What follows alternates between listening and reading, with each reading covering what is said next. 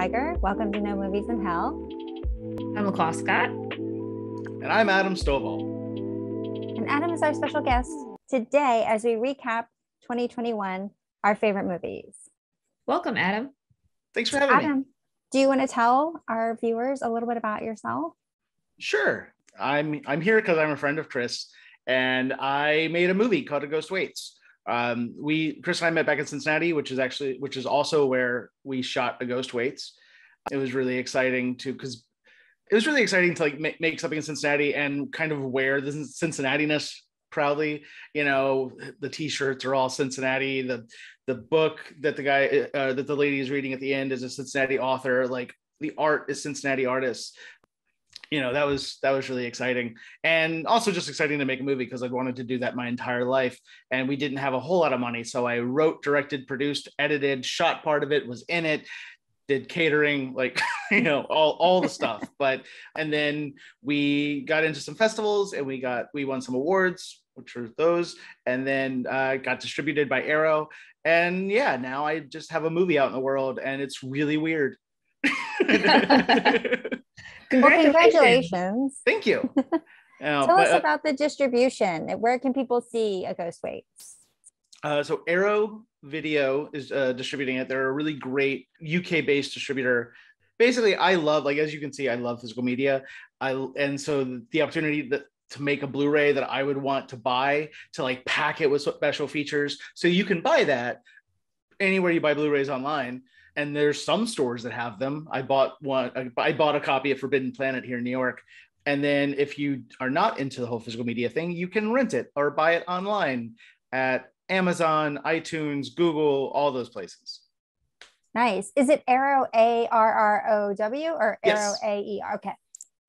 ARROW. I will put that link in the description on YouTube when we post this. So that'll be up for everyone's easy access. Very cool. Yeah, and you can also just go to aghostwaits.com and it has all the links, and we have a merch shop and stuff now. So yeah. Awesome. Everything's there. So 2021, big year for movies. Obviously, COVID was a big factor. Theaters were reopening cautiously. People were coming back slowly. At first, the theaters were holding space. So if you bought a seat, the seat next to you is blocked out, or in the beginning, even two seats next to you were blocked out. It was great. Now it's a free for all. People are sitting right next to you. They're packed in the theater, which you might think is awesome, and you might wish for the old days when you had a little bit more. It definitely took some like getting used to again. Yes. Yeah, I went to see In the Mood for Love at IFC Center, and that was the first time they had not blocked out seats. And so it was a packed house. Yep. So I was just like, oh, not comfortable at all. Now, please don't cough. Please don't sneeze. Yeah. Now it's like it was before. I was like, all right, you know, keep your mask on or on the street and popcorn drinking. I don't know if you remember, but before the pandemic, when you went in to buy your tickets online, at least for AMC, they wouldn't let you leave an empty seat in between. They you had to buy the seat next to someone. Yeah. So it's shocking now when someone sits right next to you. Like, did you know that you were sitting right next to someone when you bought? Did you choose this? What's wrong with you? Who hurt you? Intentionally picked that seat, and you knew this one was full. Yep. It's okay though. I'm going to get over that soon, any minute now. I mean, because I just went and saw two movies at Kips Bay, and like, they're just such small theaters. Like, you don't have an option if you want to see Nightmare Alley. It's like 2 or 3 rows. No, Red Rocket was 2 rows. Nightmare Alley was like 4. But yeah, it's so small. I know. Well, when we saw Dune, it was in a giant theater, but it was so packed that we were sitting super close to the screen, and there are people on both sides of it. Yep. Yeah, Dune was the first film I've seen. No, that's not true. It was Shang-Chi. It was the first one that I seen that it was a packed theater. And it was supposed to be the seat next to you or the pairs of seats next to you were supposed to be empty. And that was the first time where I was like, oh, you guys are actually trying to like sell out this theater. And it was at Alamo Draft House too. Oh, wow. What was everybody's first movie back? Tenet. I think it would have to be Cruella. When we Okay. saw Cruella, that was the first one I've seen in the movie theater since March of 2022, 2020. Yes. Yeah. How about you? Tenet was mine because I wanted to see something that I didn't care that much about. So like if I got there and I didn't feel safe, I would leave because I'm dumb. Like my brain is broken. If I go to see Mission Impossible and I don't feel safe, I will just stay and watch Mission Impossible. But Tenet, I was like, I'm not. I appreciate Nolan and I think he's made some really incredible stuff, but my mileage varies with him much more than a lot of people I know. And especially with Tenet, like the movie spends the entire time explaining itself to you. That's why I didn't understand people saying like, oh, you got to watch it more multiple times to get it. Like, no, it's all there. It's might have to watch it. Yeah, it's like it's constantly telling you what's happening. Like it was really weird. I've never had a movie just say you get it at the end of every scene. Like, all right, well, glad I saw it. Yeah, I saw Tenet. It was my first movie back. It was literally the only movie showing in a multiplex in a mall in San Diego. So we happened to be there visiting family, and we saw that the theater was open there when the theaters were closed in New York still. So we're like, let's go see a movie. And it had to be Tenet because, it's like the Ford thing. You can have any car as long as it's black. You can watch any movie as long as it's Tenet. Exactly. But I just liked being back in the theater. I do like Christopher Nolan, and I thought that the movie was going to be good from a production standpoint, exceptional, right? Like he does things that are so high end in terms of just special effects and the cinematography. And so I thought it was great from that perspective. I don't know that it was my favorite one, certainly, but I will always remember it as the first one back. Yeah. It didn't make my top 5 though. Nope. So let's start from the bottom. Adam, as our special guest, what was your number 5? Yeah, so it was really hard to get it down to 5. I'm going to start with Pig. Nice. I knew nothing going in. A buddy and I do a little like movie and writing days, or we'll see something, and he was just like, "Do you want to see the new Nicolas Cage movie?" Like, oh, I'm always down to watch a Nicolas Cage movie. Like, sure. What's the worst that could happen? And was not prepared for like a meditation on grief and loss. Also, I love Nicolas Cage saying, "I don't fuck my pig." I want that like as my ringtone. It made me so happy. But no, the movie was amazing. Did you guys see Pig? I did not. Yeah. Okay.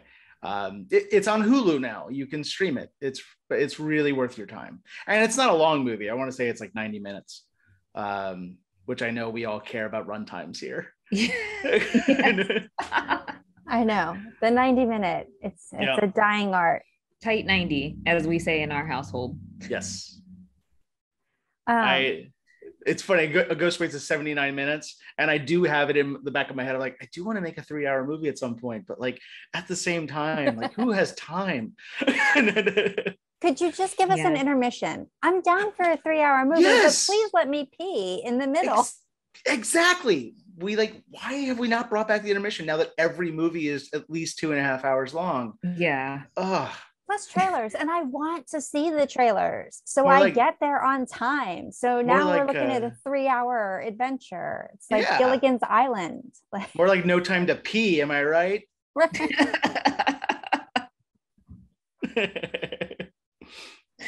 So Lacroix, what was your number 5? Oh, this was so hard. So my number 5 was something actually we did not review, but my number 5 was West Side Story. It was like cinematically beautiful. Obviously, we're related to, for me, it was kind of that relation of like the Lincoln Center and pre-Lincoln Center and the story leading up. And I loved all of the images, the cinematography, the visuals were just so beautiful. And for me, I was trying to think of the top 5 films that stuck out to me, and this was number 5.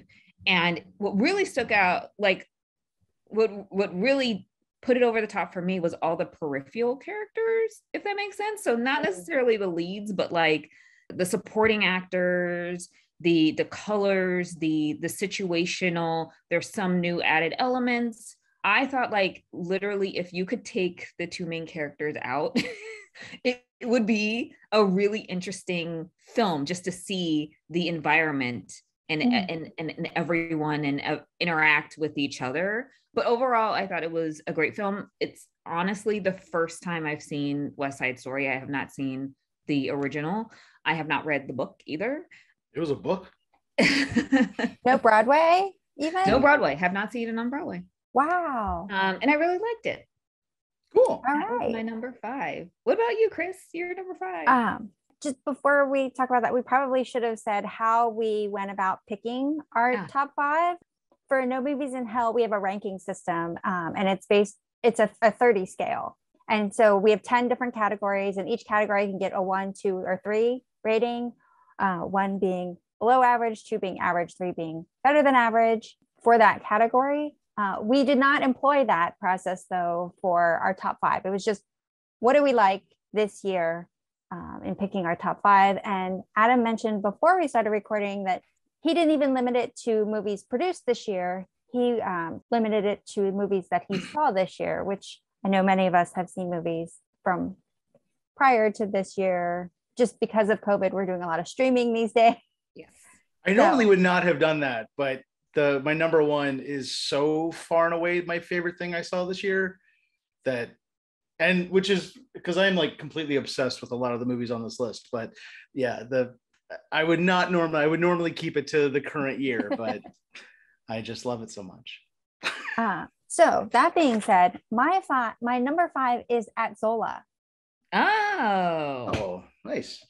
So At Zola to me was different, and it was fun, and it was, as fun as attempted murder can be. Or I guess maybe that guy actually passed, so he would.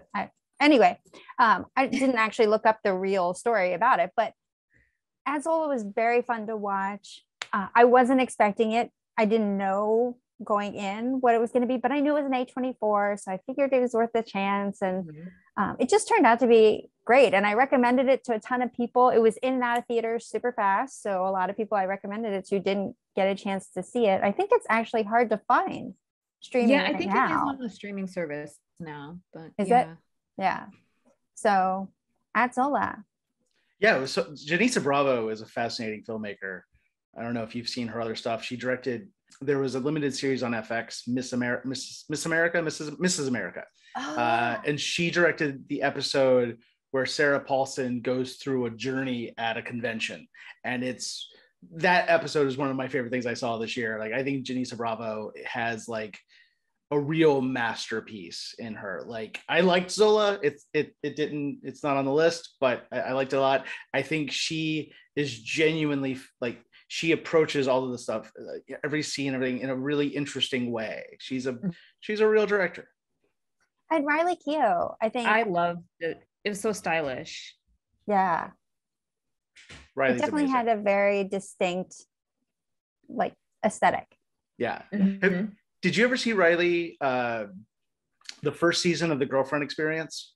No. It's a great performance. It's so interior and just like, oh man, yeah. If you ever get a chance, it's really worth your time. I will look that up. She's somebody who, when I see her in movies, I don't recognize her immediately. Yeah. She's very pretty, but to me, she doesn't have a distinctive look, or I at least haven't latched on to what that is yet. And so she does melt very well into the character that she's playing. Mm-hmm. She was just in something else that I saw, and I didn't know who she was. And I looked her up later, and I was, oh. What else? What was the other thing? You know what? I can't even remember now. But she wasn't the primary. Oh, it was House That Jack Built. Oh, yes. He plays one of the people that he encounters along the way, Yes. which is not a current movie, but I somehow missed it in 2018 when it came out. So I just streamed it the other day. Yeah, I actually saw the director's cut of that at the Esquire in Cincinnati. It was Nice. It was kind of a one night event at like a few theaters around the country. They were showing the director's cut, and it was I really love Lars von Trier. Yeah, I love his movies. Maybe not him as a person, but hit movies. Yeah, for sure. Yeah. We had this conversation yesterday. Well, he's so great, right? His work comes up a lot. So Yeah. I feel like every time you say, I really like Lars von Trier, you have to qualify it by saying not the person. I interviewed him some years back for Antichrist, and he was a really lovely person to talk to. Mm. You know, I mean, he's a provocateur, and he's going to go out there and say edgy stuff because he wants to get a reaction out of people. But he's also just a really nice person. I have not yet gotten over to Denmark, I think is where he lives. But I'm like, when I do, like, let's hang out. You know, if you're drinking at the time, we'll grab a drink. But no, he was very sweet. But yeah, he is very provocative. Yes. You know, the Nazi comments, you don't really walk back from those. It's a tough word back. You know, we can make jokes about anything, but like the joke has to be really good. And so if you're going to touch on certain things. Yeah, that's fair. Anyway. All right. Number 4, Adam. Number 4 is The Green Knight. Ooh. Yeah, I had seen, you know, online, like people were talking about it, and went and saw it at, I don't know where I saw it now, probably in AMC, Lincoln Square, and just immediately became obsessed with the filmmaking. I went and checked out a lot of the interviews with David Lowery, who's just a fantastic filmmaker. But A24 was going to put it out last year. And then they said, well, this really needs to be seen on a big screen. We'll hold it until people are back in theaters. And he said, oh, well, if we have more time, can I please take another crack at the editing? The editing of the film, it is the best edited film of the year to me. It's very elliptical, and while it never like strays from story, I think it prioritizes emotion and character over story, which you don't often see editing do this well. I remember one filmmaker, like, he was like, oh, I'm going to edit based on theme. And the editing of his movie is awful.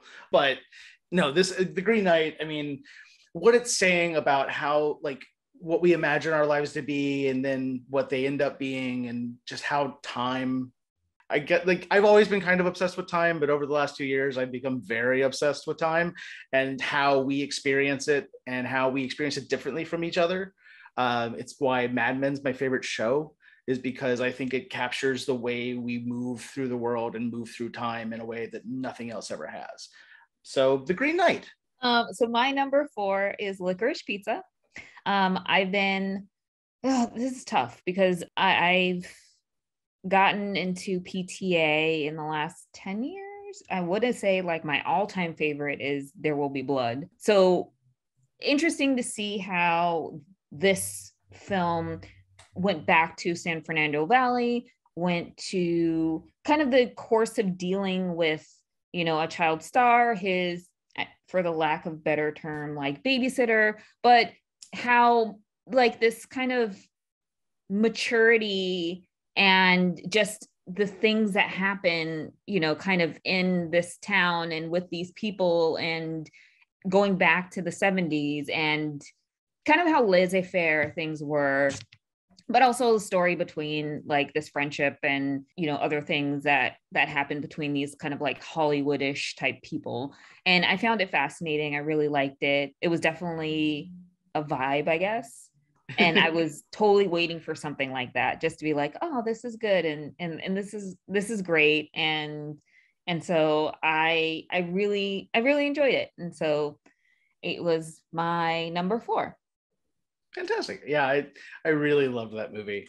I had also been waiting for a long time for it. He's the one that I show up for. Actually, it was on my birthday. It was released on my birthday this year, so I got to like spend my birthday with it, nice. which was really lovely. Yeah, and to have watched him evolve over his career, and they look like there will be blood, but even before that, because you had Boogie Nights and Magnolia, which definitely feel of a piece together. Yes. And then Punch Drunk Love kind of comes out of nowhere, and it feels like ever since then he's just been zigging and zagging. Yes. Like he never wants to recover any ground. The Master is probably my favorite of his movies at this point. Oh wow! Because that was one where I genuinely was like, I don't know that I've ever seen anything like this. Like There Will Be Blood still feels very in conversation with Westerns and these character epics that we got back in the 50s and 60s especially, but just applied to a very different kind of character. And like since then, I mean, he really seems to understand that he gets to make movies that nobody else can. Nobody else is going to have the latitude to make Phantom Thread at the budget that he gets. Yes. So he seems to really take that seriously, and I love it. Awesome. Yay. Definitely awesome. What is it? Oh, my number 4 is Pig. So Adam, good taste. I ranked it number 4. I really liked. I didn't really know what to expect. I missed the title. What's your number 4? It's Pig. Oh, okay, awesome. So I had just watched The Truffle Hunters, and so I was kind of on a mushrooming theme, and this came out. Like Nicolas Cage, Raising Arizona, by far my all-time favorite movie. Nicolas Cage, Moonstruck, also in like my top all-time favorite movie list. So Nicolas Cage, big fan. So when this came out, I was like, oh, okay, let's see what happens. Yeah. And it was great.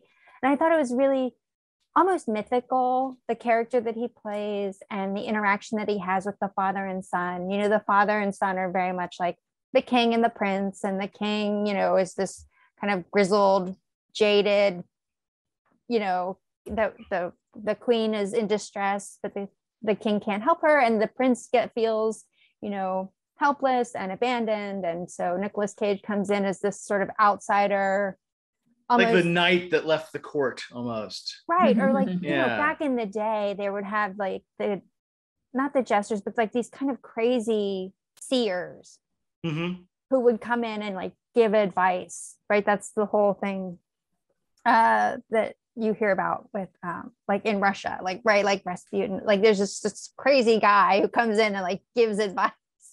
And so his interaction with the family dynamic I thought was interesting, all the while, you're seeing his story too, and the loss of his wife, and like how he sort of went off grid.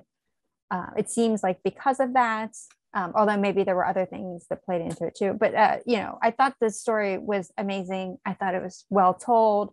He did a great job, and everyone did a great job in their roles. And highly recommend. I will definitely need to watch that, because both of you guys, 4 and 5.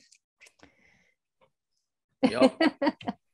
And which this made me mad. There was another Nicolas Cage movie that came out right after this, and I wasn't able to catch it in theater because it was only out for like a week. Yeah. Willy's Wonderland. Prisoners of Ghostland. Oh, man, he puts out so many movies. Yes, he does. And so I was very upset. Like, I was so excited about Pig. I thought it was great. And then all of a sudden I realized I just missed like another one. Yeah. And then he has another one coming out next year. I think it's an A24, The Unbearable Weight of Massive Talent. And that looks really good. He's like playing Nick Cage. Like, yes. Yeah. I have not watched the trailer yet. I've been it sounds interesting. So like, all right, I'm going to try to not know anything, because I think that was part of what I loved about Pig so much, was it's been so long since I saw something that I knew nothing about going in. Yeah. So Adam, number 3. Summer of Soul, the documentary that Questlove made about the Soul Festival of 1969, I believe. Did you guys see that? I have not. I know it's on Hulu. Yes. But it was also, for a quick minute, was at the Nighthawk near me. So, yeah. It's just gorgeous. It is such a life-affirming, I feel like this year we really, it's kind of like how Schitt's Creek was the most streamed thing early in quarantine. Like we really need kindness, and we need things that, we want to reflect the times that we're in, but it's also just like, oh my God, like, can you just give me a hug? And I think Summer of Soul is a hug of a movie. Ooh, I like that. Now I'm gonna watch that today. You're gonna have a good day. I really hope so. I really need it. Like, yeah, we need a hug. I like that. All right, Lacroix, number 3. My number 3 was Adam's number 4, The Green Knight. I absolutely loved it. It was a beautiful film. I love Dev Patel. I think there's a Joel Edgerton in there. Yeah, Joel Edgerton. Of course, there's Alicia Vikander playing 2 different characters. I really love the development of it and the new retelling of, King Arthur. And yeah, this journey, and what you expect and what you don't expect. And it kind of mirrors like a New York experience too. It's like you leave your home and you're like, hey, so can someone help me? And it's like, well, how much are you going to pay me? And you run into these obstacles and you just get stronger. And the visual, of course, for me, visuals, the colors, I love like that emerald green and the mustard and, the things that he has to hold on to and kind of these knowing what his fate is. But then, of course, it's, it changes on you. And I really like this film. I wish it were out in theaters a little longer. I know it's on streaming, but the effect, I saw it like a Sunday afternoon at Nighthawk. There weren't too many people in the theater. It was really, really great experience. Yeah, you touched on it, and I kind of forgot to mention, but like it's about consequences in a way that we really never see anymore. Mm-hmm.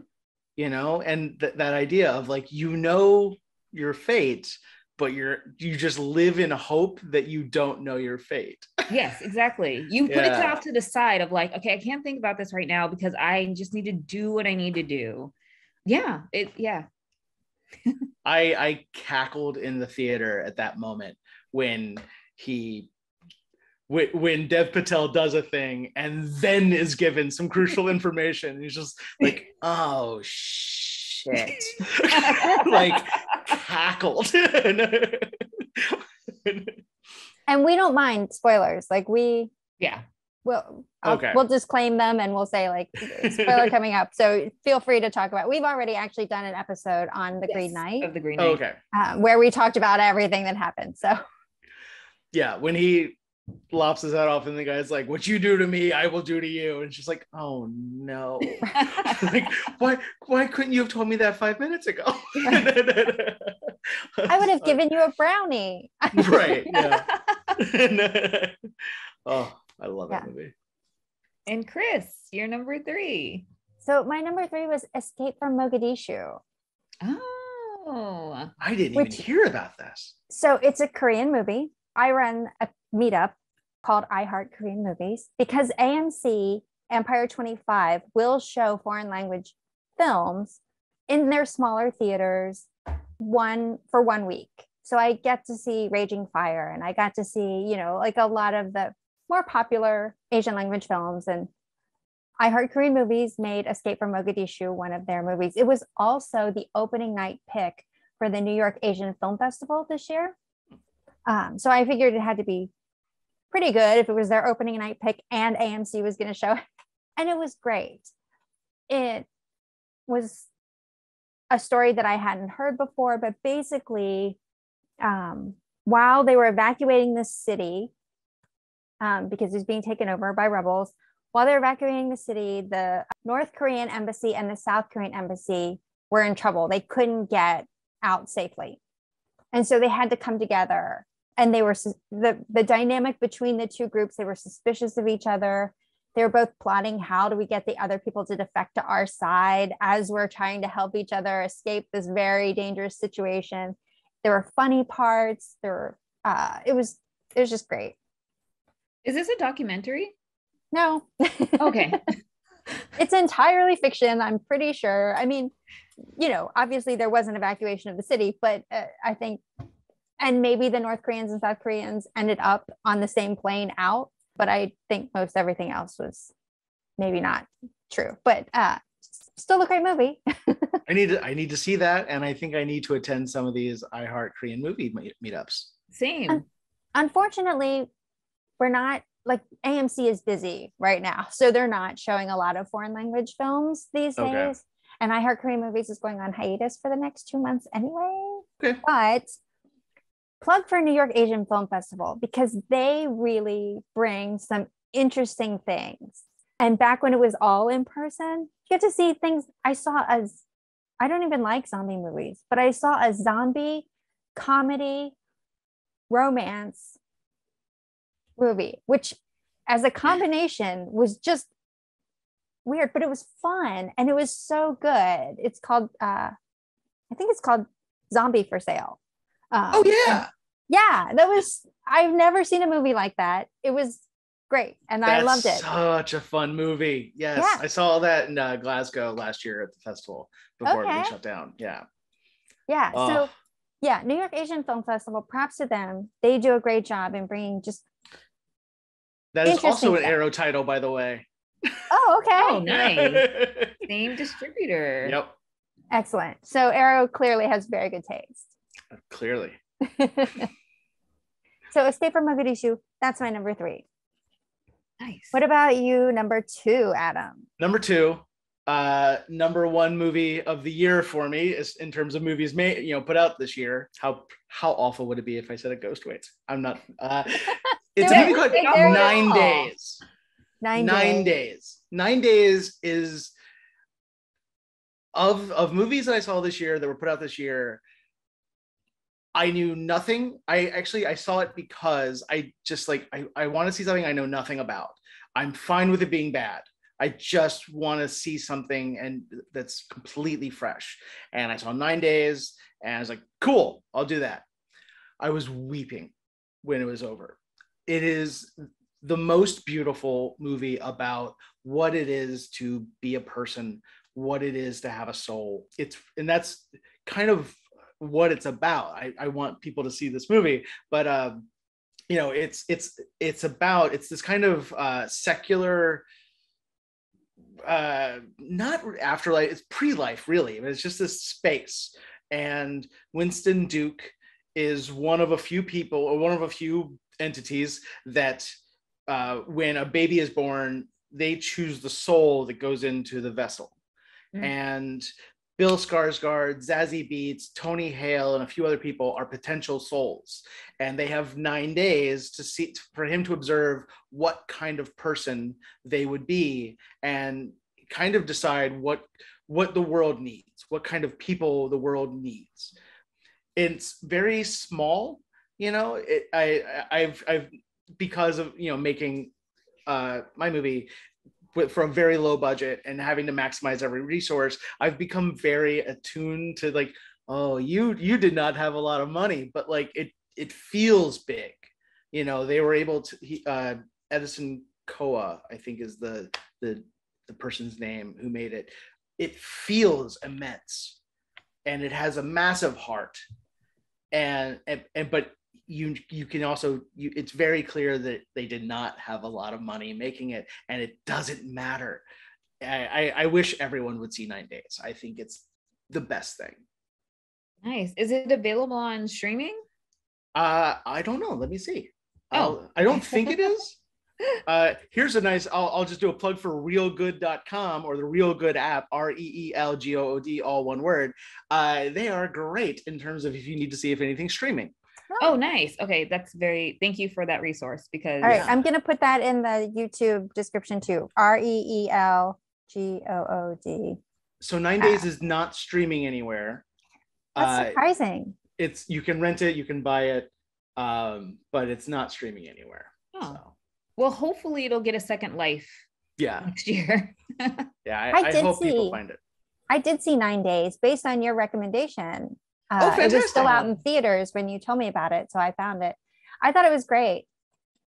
So I appreciated that you recommended it back then. I'm so glad you saw it, because I think you're the second person I know that did. I have talked about this movie all year long, and like I got somebody, yay.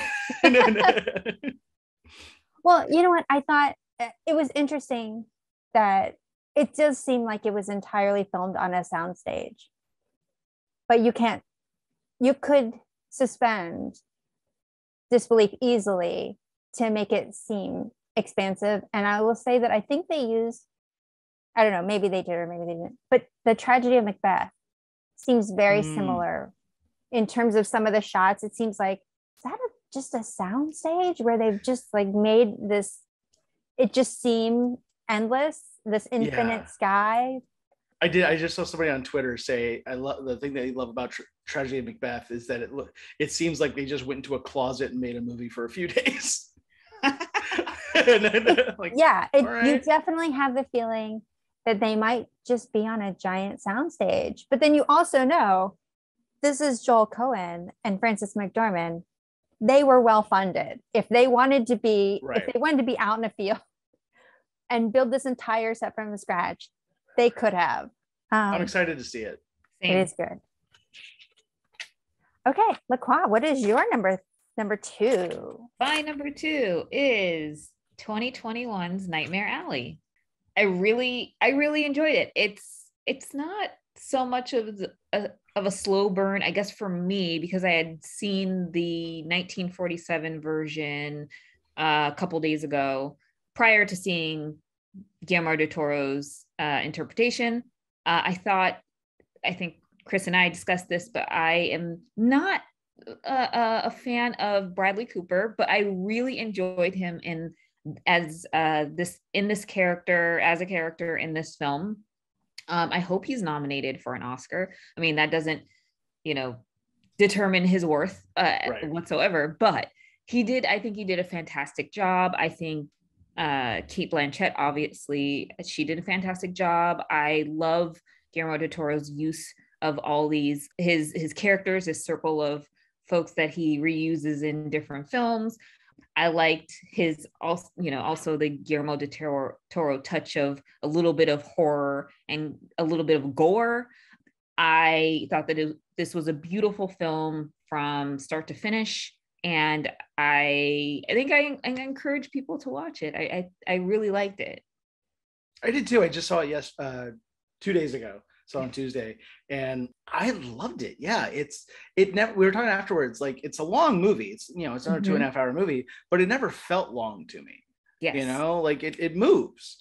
And yeah, I mean his Ron Perlman and the old standbys. I do like Bradley Cooper. I a friend when he got cast as Rocket Raccoon in Guardians of the Galaxy, a friend was just like, why would they cast him? Like, give it to a voice actor. Like, come on. And I remember saying, I think this is going to work because he has a line delivery in The Hangover that I think about often when he says, I should have been a cop.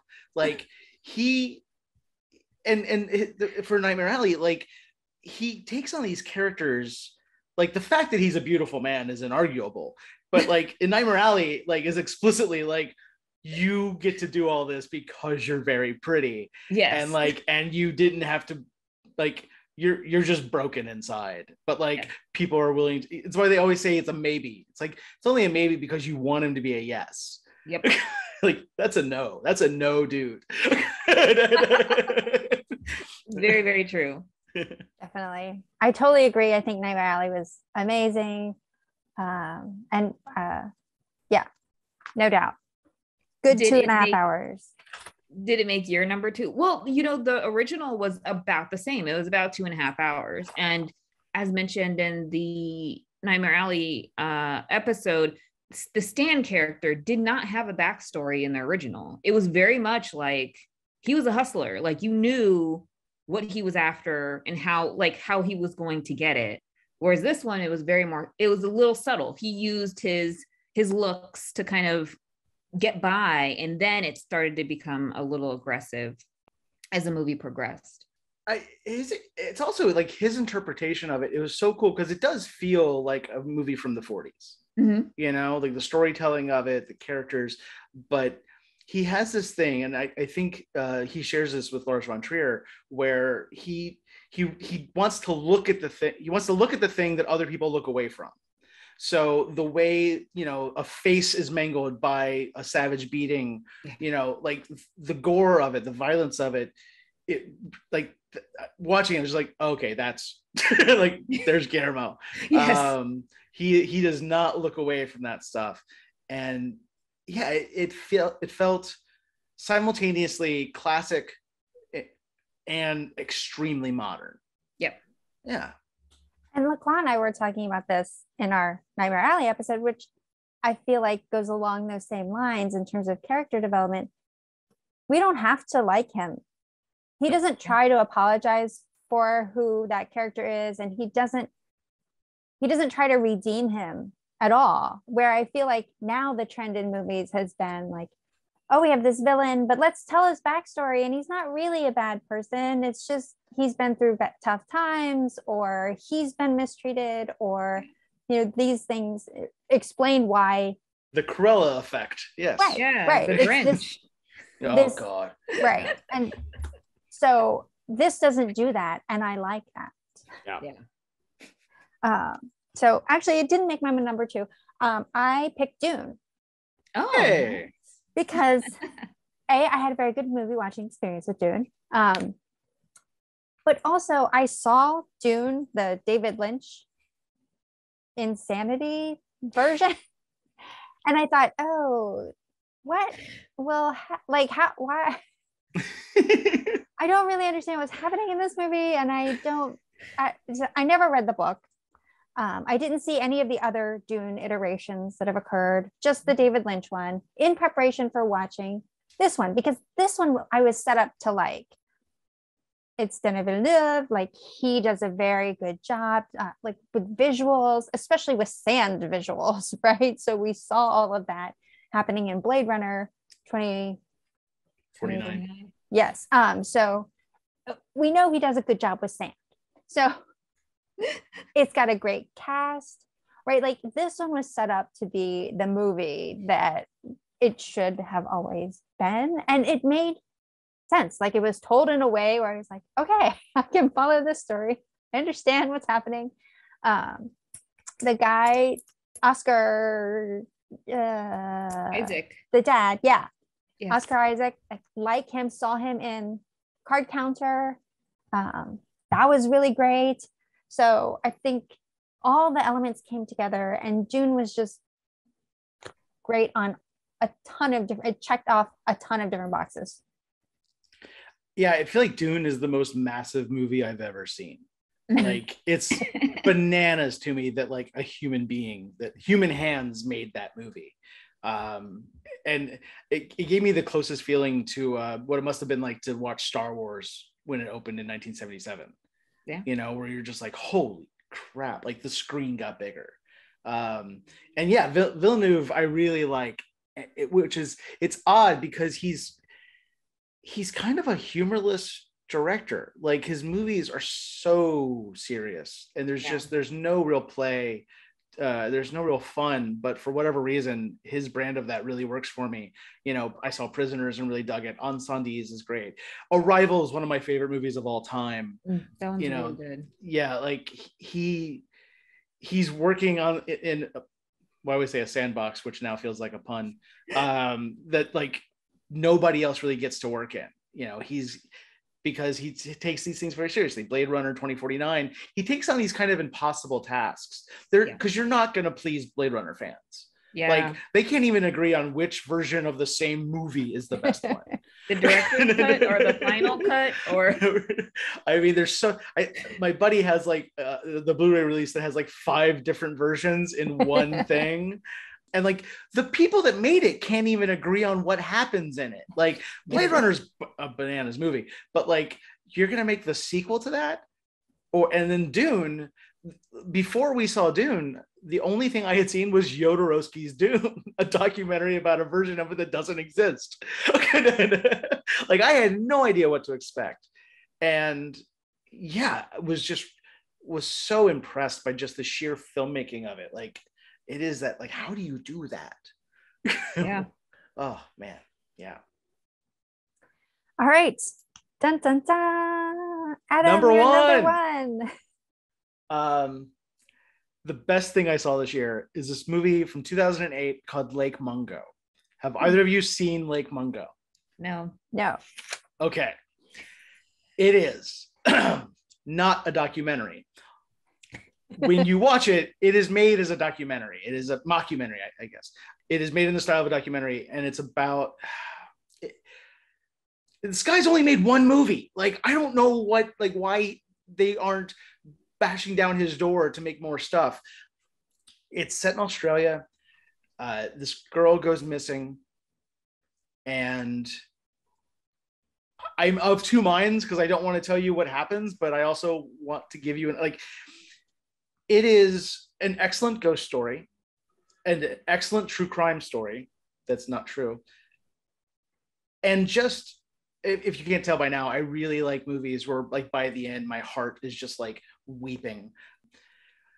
When it lands its final punch, and like you think it's come, and then it just keeps coming, I was devastated. I immediately went and ordered the second sight release of the Blu-ray, which has a ton of features, and it's region free, I think, so you can watch it anywhere. Yeah, like movies like this don't come along very often, where it's such a singular vision executed perfectly. I'm sure he had to compromise. I'm sure there's things that don't land the way he wanted it to, but when you watch it, like, it is just, it's a beautiful story of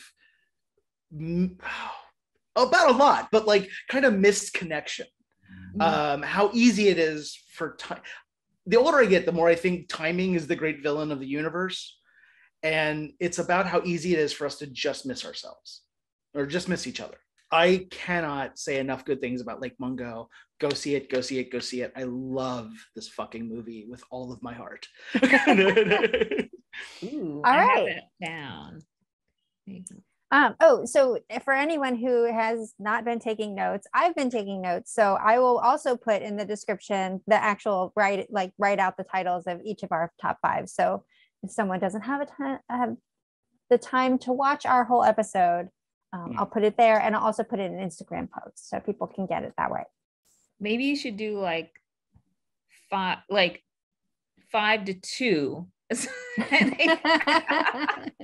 To make them watch it. Yes. Yes. That's if you smart. want the number That's a good one, idea. you got to sit through it. That's smart. Lacroix. My number one, we have just discussed.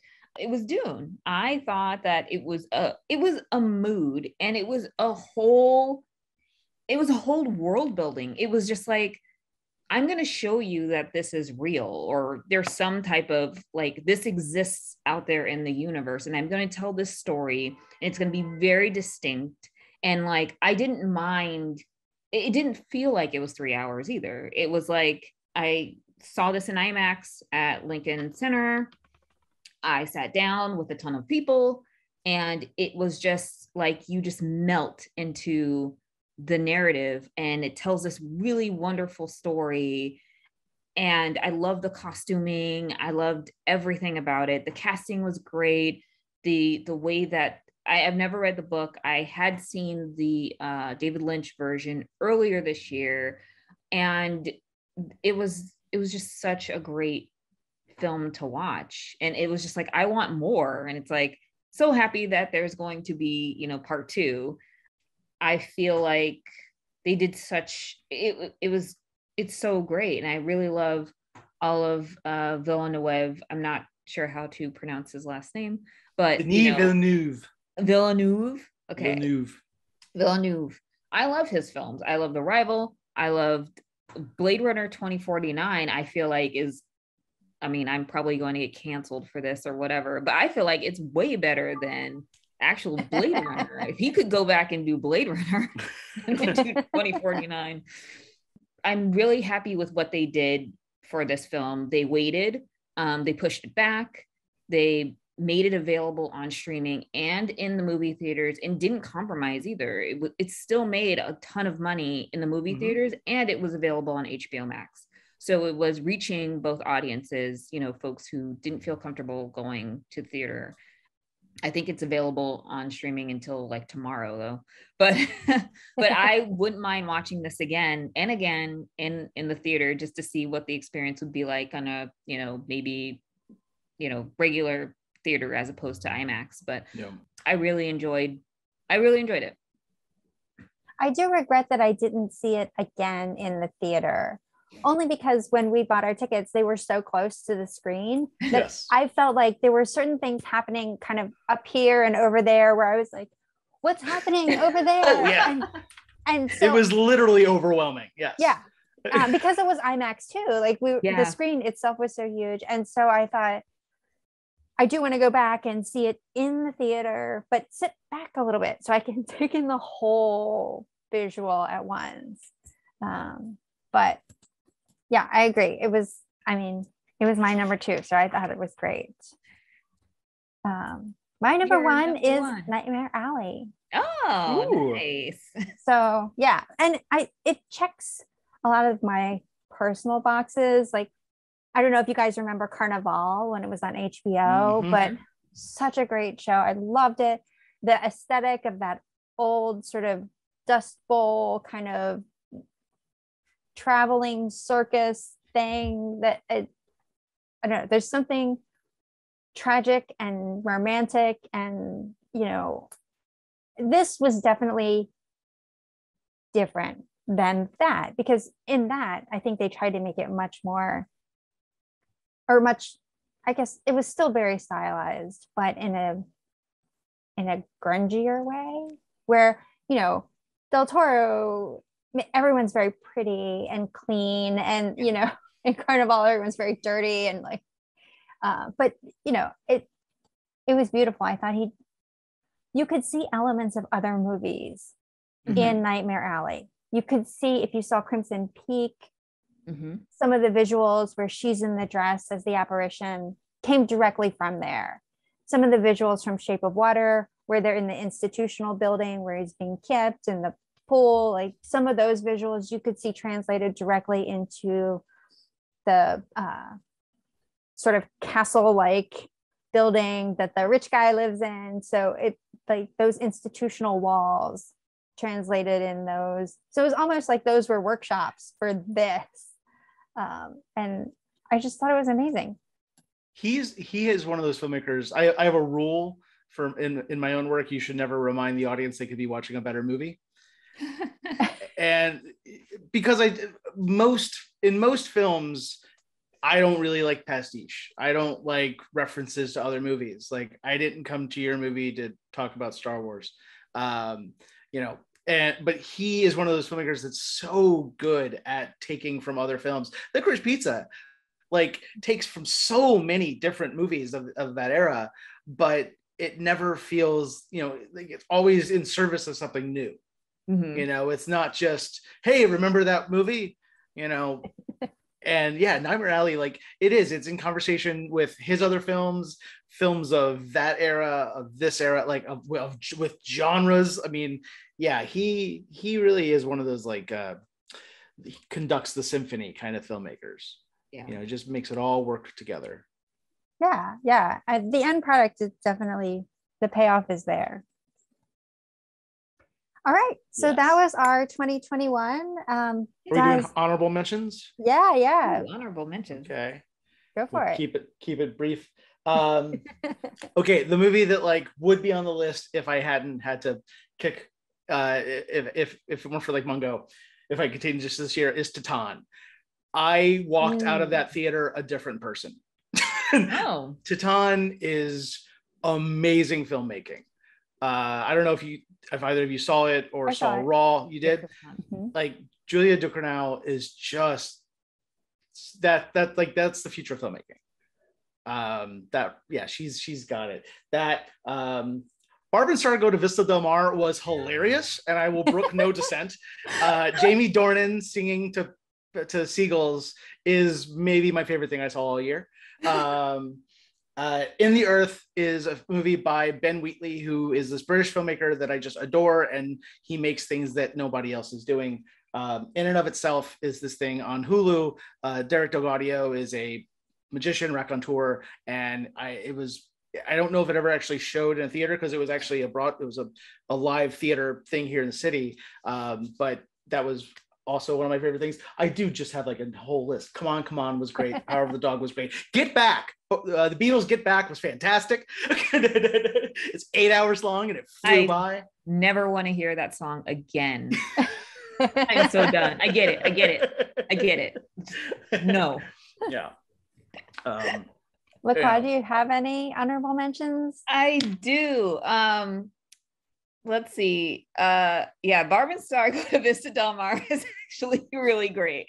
It is. I feel like it's going to be one of those like classics. I really wish that I would have seen it in the movie theater, but streaming. Long live Trish. Yeah, it was great. The Sparks Brothers documentary by Edgar Wright was really, really great. I had seen them at the Poisson Rouge in New York in 2018. We have their albums in the house. My husband is a huge fan. And then just seeing this documentary was really great. It just like the icing on the cake. And then also it's kind of like, I want to see you guys in like tour again. When is that going to happen? Question mark. Right. They're going to need a bigger room this next tour, I think. Yeah. Maybe Webster Hall. Who knows? At Zola was honorable mention. Beautiful film. Very, very funny, surprisingly very funny. And just to think that all of this was just a story on Twitter. Oh gosh, there's a lot. I had one more. The Suicide Squad.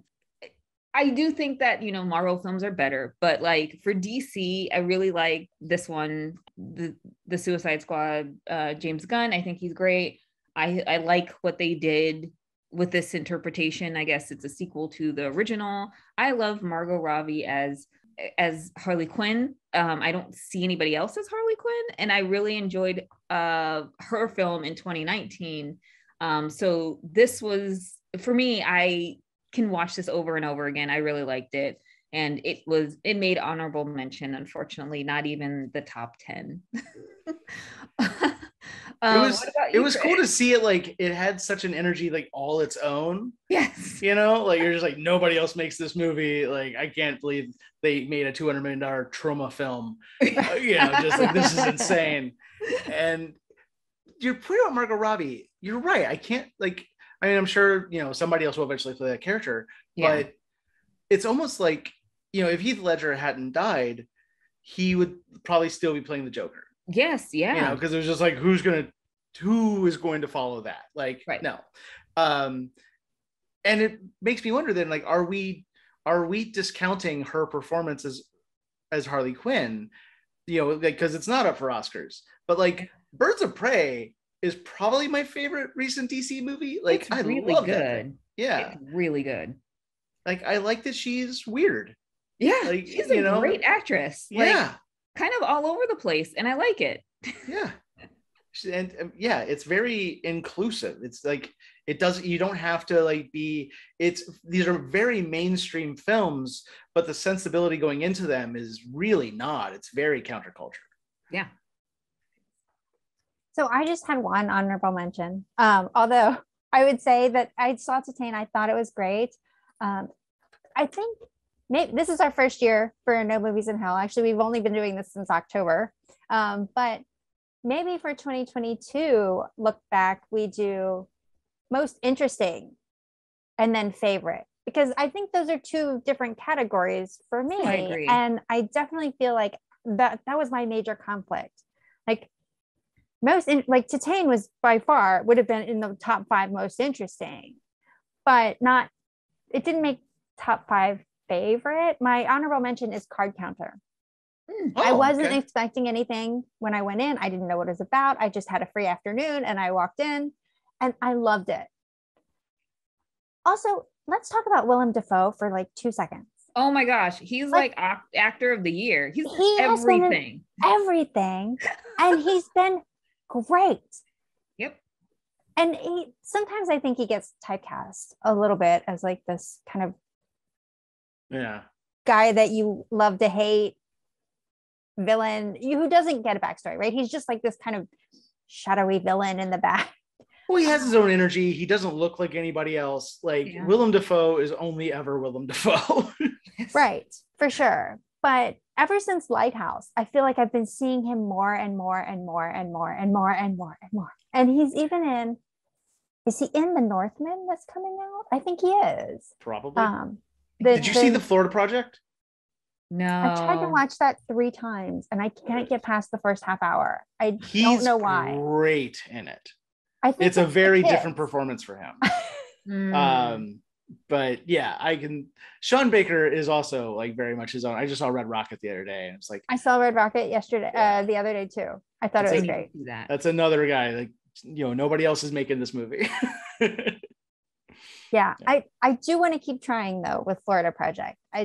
Maybe it's just I have to be in the right mindset going in, but Card Counter is my honorable mention. Wow. Nice. But next year we should do 2 episodes. 1, top 5 most interesting. 2, top 5 favorite.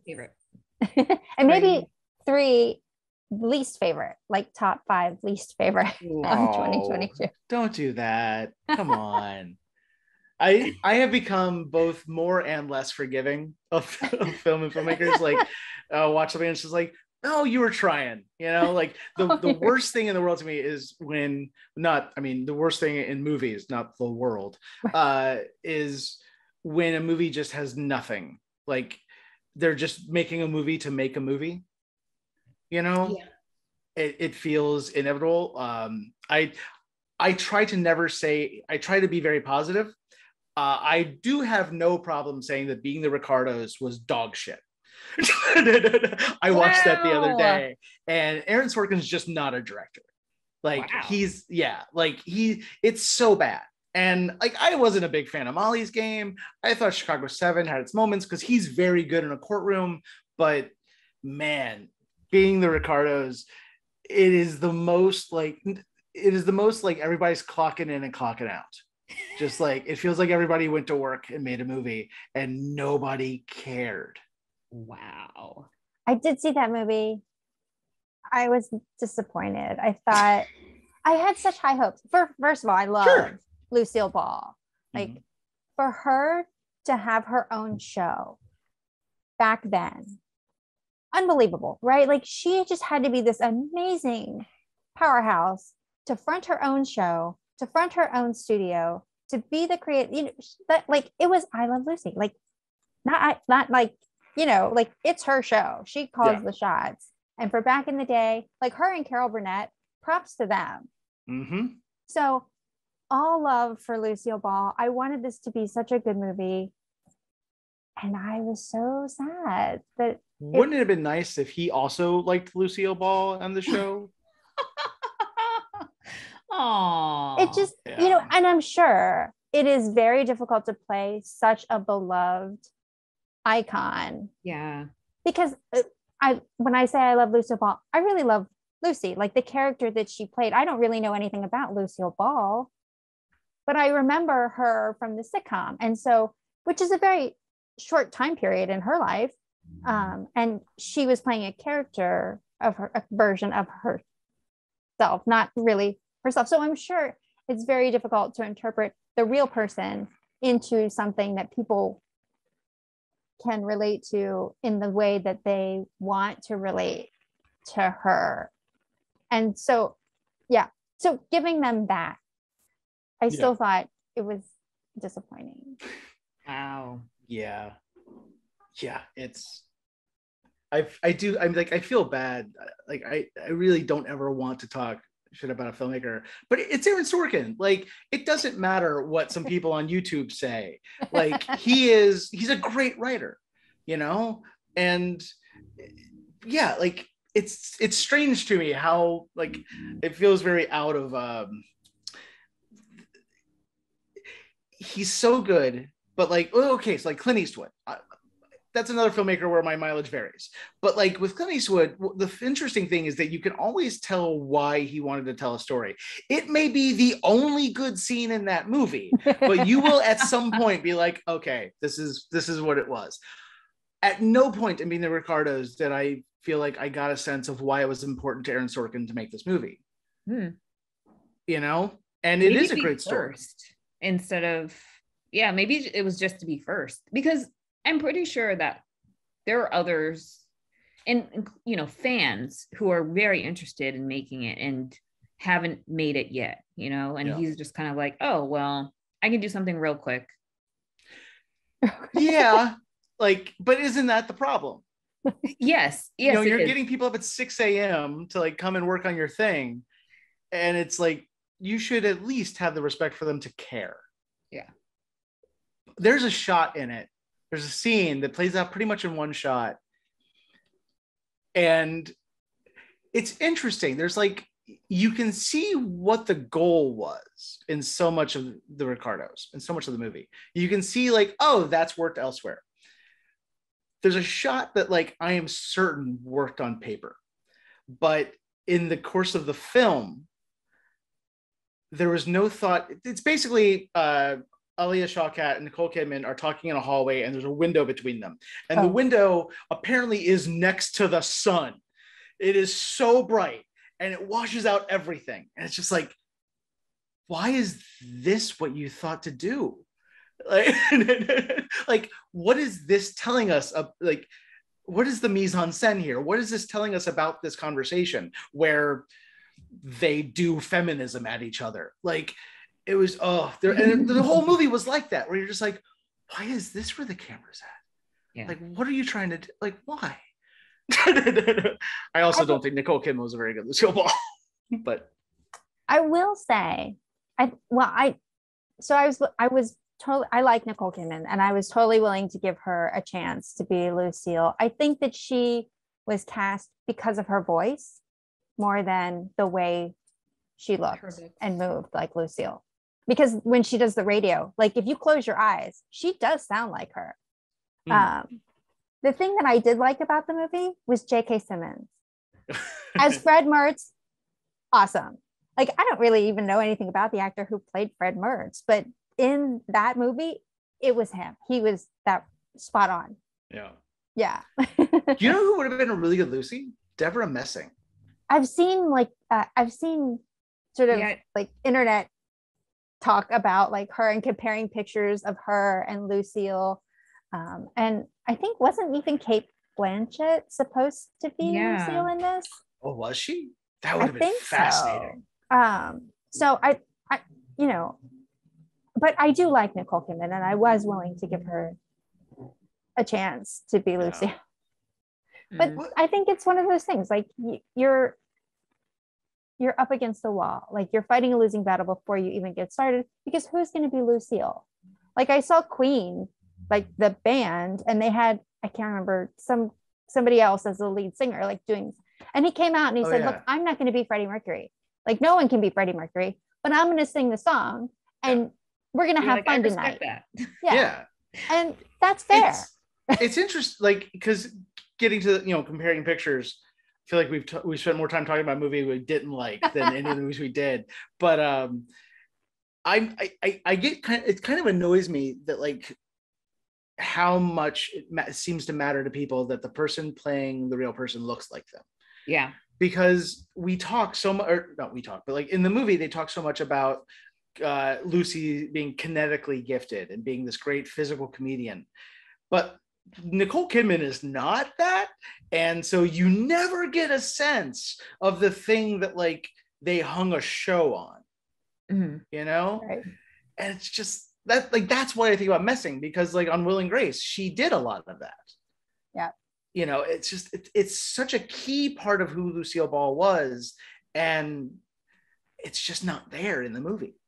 Yeah. You know, and I mean, and you can make, it's like with Spencer, which should also be an honorable mention, because I thought Spencer was fantastic. But like, there's been so many Princess Di shows and movies and everything that it's just like, yeah, you don't have to make the like ultimate one. You can just focus on things. And so like, hopefully this is not the only movie about Lucille Ball, and we get other glimpses of who she was. And there's obviously plenty of documentaries and stuff, but like, yeah, it just seemed like such a weird, like, oh, Nicole Kidman is a great actress, we'll cast her and it'll be fantastic. It's just like, Yeah, but like it's like casting. It's like if somebody's a baseball player and you put the most awkward performer in the role, like you never believe, if you don't believe them swinging a bat, it's going to be real hard for them to be a baseball player.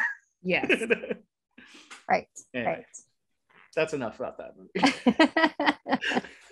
I'll stop talking about how I don't want to shit talk things while I shit talk things.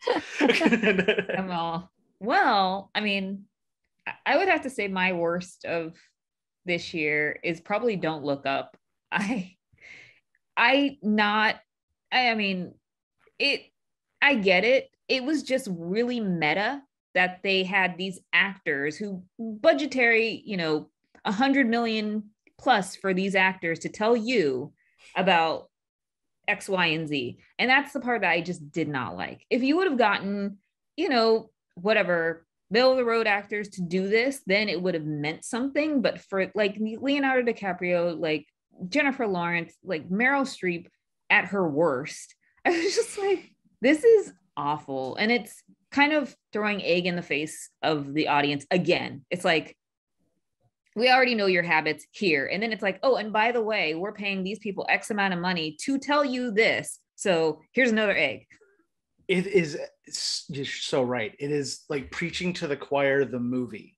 Like you are not going to convert anyone and you're going to annoy people who agree with you. Because like we watched it at Christmas and it's just like, I should love this, but I really did not. Like it's one joke. Adam McKay made Step Brothers, a movie that is like so dense with jokes that like you can just keep unpacking. It has one. Yep. There's one joke that it just keeps hammering over and over again for 2 hours. Yep. Like, oh man. Almost 2.5 hours. It was pretty long. It's John Mulaney. John Mulaney put it best. Just because you're accurate doesn't mean you're interesting. Yes, yeah. And it's like the worst thing that you need to hear right now. Like this would have been great a couple years ago with the different actors and all that other stuff. Like it's like now you want to do this? Like, no. Yeah. And you can do that. You can just hold up a mirror and like that can yield great art, but you gotta have something to say about it. You can't just be like, isn't it just like Twitter? Yeah. Oh God, I'm so annoyed. Yeah. Yeah. And I actually think like Leo was good. I think a lot of them were like good in it. It's just I don't care. He annoys me. Like I was a fan of his, like not even a fan. Like I liked his film, I liked his acting maybe 20 years ago. Now it's just kind of like I need to pick these parts. He got his Oscar, right? He got his Oscar 6 years ago or something like that. Yeah. Like do something that's interesting. Like be a villain for once. Be interesting. Be a Tom Hardy. Like I don't know who chooses these projects for him, but they're like not that great. They're like so lackluster. I thought he was amazing in Wolf of Wall Street. I love that. I wish he'd gotten his Oscar for that. That would have felt more appropriate to me. Like just the Quaalude sequence alone, but like he's so good in that movie. And but it's a thing acting. that like he hadn't done that. You kind of watch it like I did not know Leonardo DiCaprio was funny. Okay. It's kind of like like Bradley Cooper when they made Star is Born. Everybody's like, and you can sing? Yeah. Get out. No, that's is annoying me now. You're too good at stuff. Go. Like, yeah. Yeah. Oh, I also did not like that movie. See, Adam, and I like The Big Short. Really... Oh, sorry.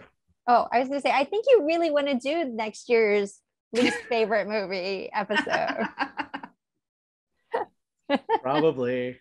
Or like a Q1 recap. Right. Because we all know January films. I don't know.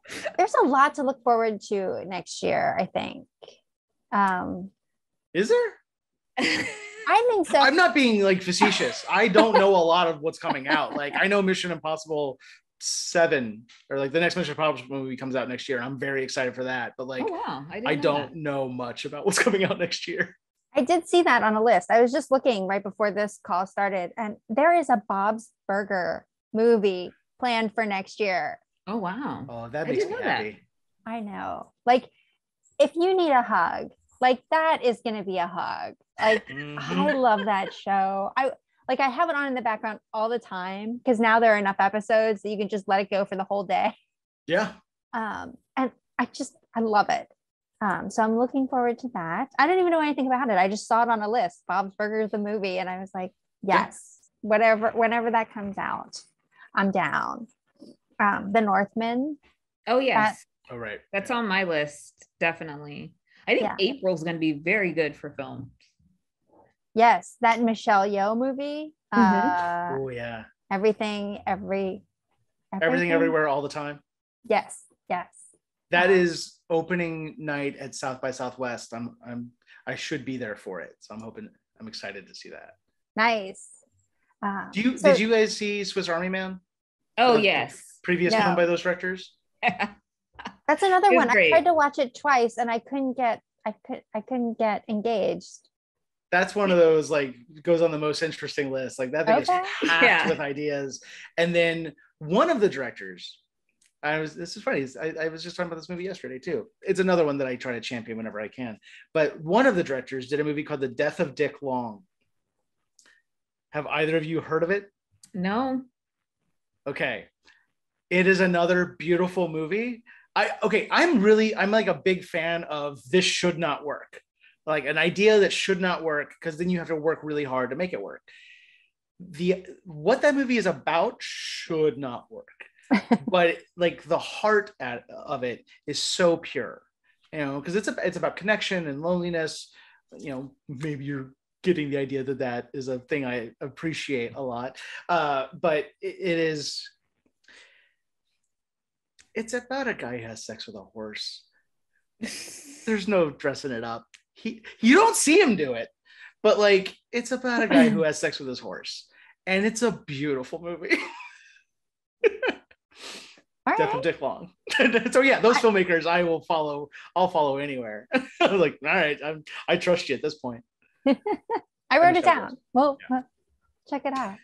Very curious to hear your thoughts. Maybe we'll do an episode about it and then we'll have you back. Oh boy. Like I said, it's on Showtime if you guys have that. That's one service I don't have. Yeah. That's the worst thing about this, right? Like everything, there's just so many channels. Yes. Splintered. The distribution of it should be like a grid of like where you can find things and make it easy for you to find. Right. Yeah. I do at least like that they're no longer cracking down on people sharing passwords. Like, because it's just like, well, if everyone's gonna have their own streamer, then we're gonna have to share it. You're gonna have to be okay with it. Yeah, up to a certain amount. Right. Yeah. Gosh. I'm definitely looking forward to films I guess like starting February on. I think 355 is coming out in January and that looks fun. Then why did they put it in January? January is like the worst. Like that's where the dumping ground. But we need something in Get January. Out came out in January. What's it? Get Out. No, I think it was February. Maybe it was February, yeah.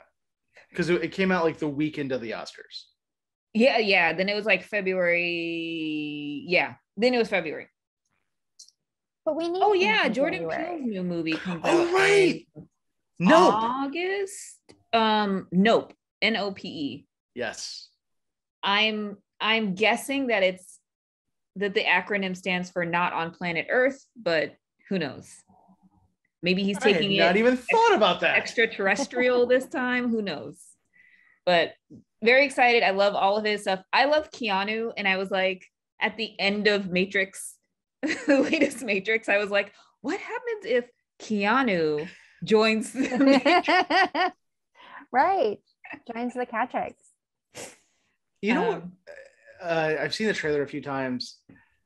I'm really, I don't know. I don't know that I'd say I'm excited, but like, I know I'm going to be there, like probably opening weekend. Dog, the Channing Tatum movie with the dog. Oh my gosh. Yes. That looks delightful. It looks really good. Very happy for him.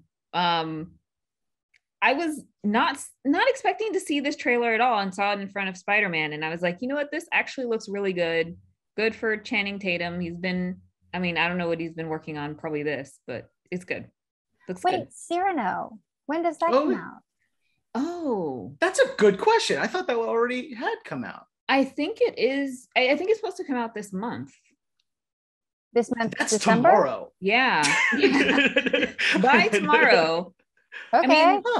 Maybe it did like a week-long like Academy qualifying run, and then they're gonna put it out in January when maybe it was cannibalized by Spider-Man. Always possible. I will say I did love the new Spider-Man. Like I didn't want to talk about it because it doesn't need my help. It literally made all the money. It made 92% of the box office that weekend, which is scary. But that's a movie with a massive heart. And I saw with my friend Scott, who does a podcast about comic books and comic movies, and at one point I leaned over like, I did not see this movie. Like whatever it was from one of the Andrew Garfield. There was like it's when the electricity, like all that stuff. I was like, Electro. Yeah, but I got it. Like I got everything that was happening, but I was just like, I did not see this. I don't know who this person is, but cool. Yeah, I really dug Spider-Man. I love it. All right. So thank you, Adam, for joining. Thank you. Thank you for having me. Do you have anything to plug? We do the section at the end where we talk about things that are coming up for us personally, projects that we have, anything to plug. Sometimes there's nothing. That's okay too. There's obviously social media at Adam Stovall on Twitter, at Not Adam S on Instagram, at A Ghost Waits on Twitter, and then aghostwaits.com. And Arrow actually they have their own streaming platform, arrow-player.com. They have a lot of really great stuff, not just like modern, contemporary kind of cult cinema or, niche cinema, but also like some classic stuff, Cinema Paradiso and Texas Chainsaw Massacre and all kinds of stuff. So, they're really worth checking out.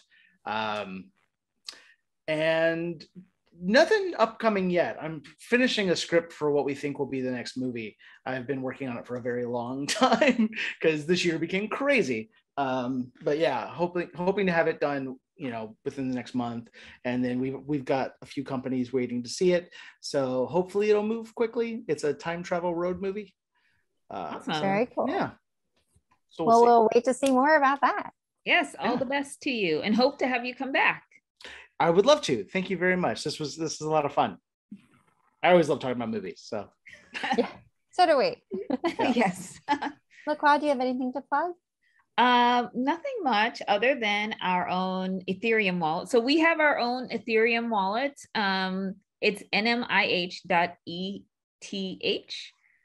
So feel free, if you can like us here on YouTube, subscribe, and then you can donate to NMiH. Nice. Awesome. Kris, do you have anything to plug? I have nothing to plug, but I am excited about the coming year and all the things that will hopefully come out. So looking forward to it. Yeah. Really hoping it starts picking up next year. Like 2020 and 2021 ran together so much. It's like, can we just please have some new stuff? Let's have some precedented times, guys. I'd like to go outside, I'd just like to be able to go outside and it's what I miss. Like New York is like, it's such a great spontaneous place. You walk out your front door, you can get to an adventure. Like, I'm so over just having to think about everything all the time. Like, oh, is this, getting tested before I see my friends? Just like, I just would like this to be done. Yes. If we could do this taping in person, that'd be awesome. That'd be awesome. That would be lovely. And to go see a movie and not be freaked out by people sitting too close to you. Yeah. Yeah. Right. We'll have to get the empty theaters in Times Square. Right.